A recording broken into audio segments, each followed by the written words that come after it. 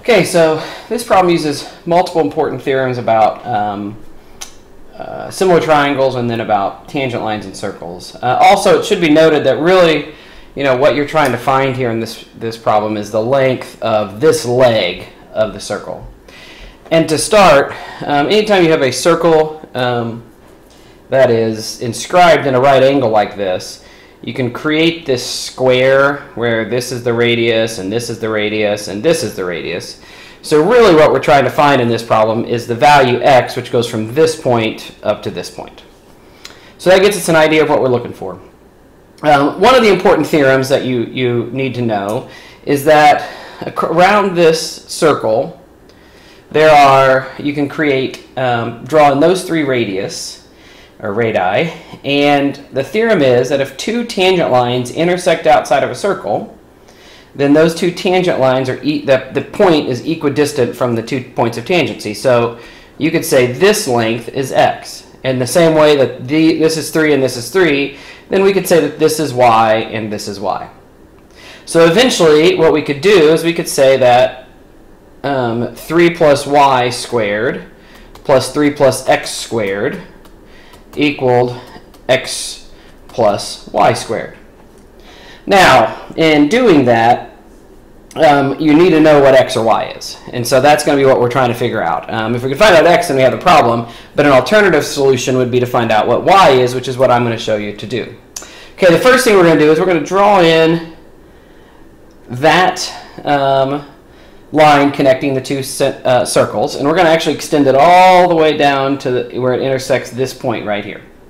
And that was relevant because now if we draw in a parallel line to the base right here, that becomes very valuable because this length is 1, which means that length is 1, which means this length is 2, and then this length is 3, and this length right here is 1 because those are the radii of the circles. So if I want to find out what this length is, right there, all I need to do is use the Pythagorean theorem, which says 2 squared plus b squared equals 4 squared, right? This is the 2, here's the 4. You solve that, you end up with b equaling 2 root 3. And so we find out that this length right here is 2 root 3, and so is this length. So now I know part of y. So now all I'm looking for is that one. But because this was a parallel line, this squiggly line was parallel, we end up with this situation where it looks like this, where these two lines are parallel, right? Here is what we're talking about. And so we know that this is 2 because of that. We know this is 1 because it's the radius of the circle. And we know this is 2 root 3. And then we know these triangles are similar because they're both right angles, and those angles are the same. So this length right here is root 3, which actually shows that this side right there is 2, but that wasn't relevant to the problem. So now we found out that y equals 3 root 3 because this is 2 root 3 and this is root 3. So we go up and we plug in 3 root 3 for y, and we solve this problem. We got 3 plus 3 root 3 squared plus 3 plus x squared equals x plus 3 root 3 squared. Go through and multiply everything out. When you square this, you end up with 9 plus 27 when you square the first and the last term, which is 36. The middle two terms multiplied together give you 9 times 2 is 18. So 36 plus 18 root 3. This one is 9 plus 6x plus x squared.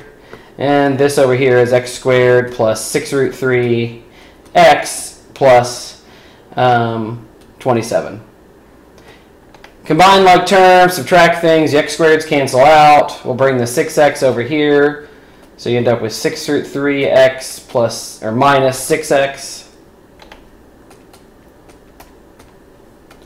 We got 36 and 9 is 45. Subtract 27 from that, and you end up with 18 plus 18 root 3. Now, we can factor an x out of here and divide both sides by 6 root 3 minus 6,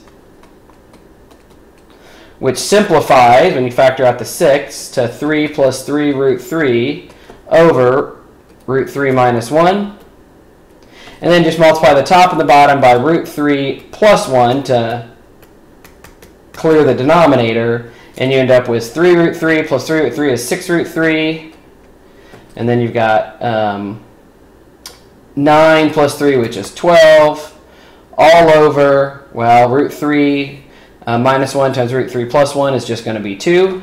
So our x turns out to be 3 root 3 plus 6. But we didn't want to find out what x is. We wanted the whole thing, so we need to add 3 to that. And so that means our final answer is 3 root 3 plus 9. So the answer to this problem is 3 root 3 plus 9.